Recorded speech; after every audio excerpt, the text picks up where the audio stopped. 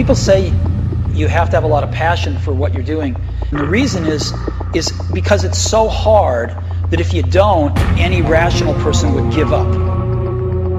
You know, really starting to realize that winning shows and making money and whatever, being fame and stuff like that is not as important as what some people think it is. Everything as a whole, because it's not just getting on stage and competing as a bodybuilder. It's about feeling good about yourself, getting workouts in, eating on a nutritional pattern that's going to help you feel good, because a lot of people are missing that in their lives.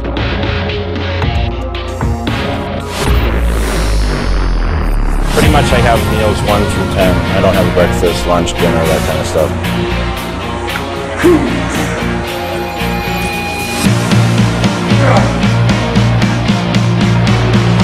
12 hours, the show is done. Back in the gym, no time to waste.